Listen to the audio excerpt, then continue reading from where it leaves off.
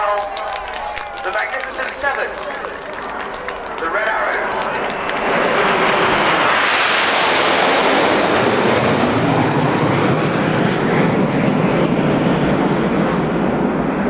The team is led by Red 1 squad leader Jim Turner, who's just called them into a left-hand bend. The smoke goes white as Red 1 has called them into 7-arrow formation, with the aircraft close up to be about 8 feet apart to form one big red arrow in the sky. Jim is leading the team for his first year, having previously been a Red Arrow for the 2005 to 2007 seasons. He's a former Jaguar qualified weapons instructor and Jaguar display pilot.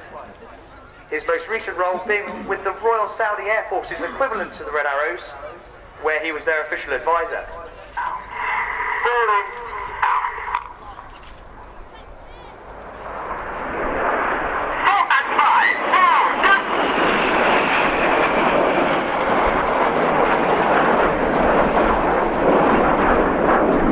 In the Falkland Islands.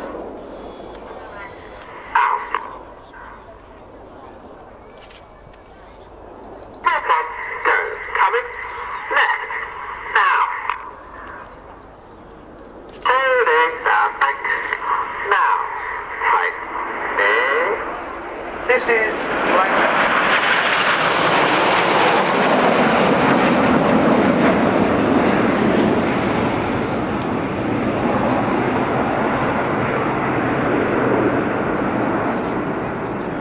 As the smoke comes on, Red 1 has called the team into Phoenix formation for an emotional part of this year's routine. When they present proud front, Reds 4 and 5 on the outside will smoke red as we remember our lost friends and colleagues, Flight Lieutenant John Egging and Flight Lieutenant Shean Cunningham, who were both tragically killed in separate accidents last year. Ladies and gentlemen, this is our memorial bend for Eggman and Shean.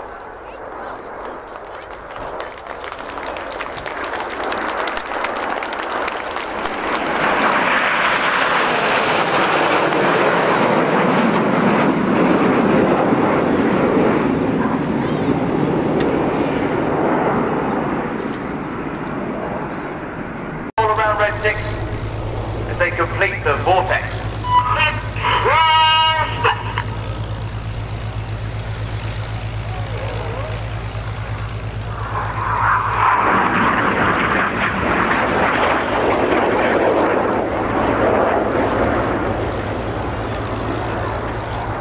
Red 7 on the right, in synchro to the symbol for infinity around the rest of the formation.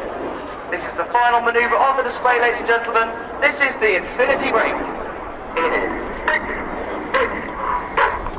We are the Royal Air Force Aerobatic team, the Red Arrows.